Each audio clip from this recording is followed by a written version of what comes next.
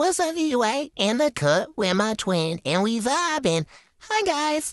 All right, so today I learned something new. Go to the stores when they first open. Very, very, very organized. Anyways, I decided to explore the Target Bullseye section. They had some really cute Halloween decor. I think these mini plates were my favorite. They come in a pair of two, and they're $3 each.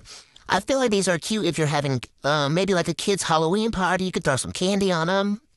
If they're doing decorating cookies or cupcakes, let them decorate the cookies or cupcakes on their plate. Looks really cute in a picture for background purposes. They have these mini candles. Yeah, I'm just gonna be honest. They're $3 each, right? But the pumpkin pie and this one here, I think it's candy corn, they had no scent. Like, they smell like nothing. This one, though, coming up, the witch's brew. Y'all know when you go to Kroger, right, in the fall time?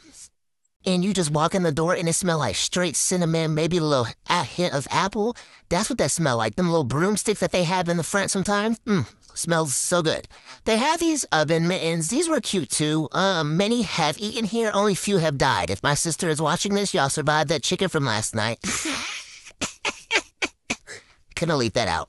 Anyways, I'm a really big fan of tumbler cups and coffee mugs, and this Magic Potion coffee mug definitely ended up in my car. I thought that was so cute. The pumpkin one was cute as well. These are also $3 each. Remember, I like to round, so add your tax. These were door banners for Halloween. Hang them up outside the door, turn the porch light on, and let the trick-or-treaters know that you are participating this year. They're not that big, though, I will say that. One of them was open, and they're really not that tall. It's kind of mini if you ask me. They had a lot of things for kids. They had these really cool Halloween books that came with glow-in-the-dark stickers. It had some skeletons, some light-up wristbands, and all that stuff. These houses, I wish I got some. They are super-duper cute. I feel like this is perfect for, like, an entryway table that you may do seasonally.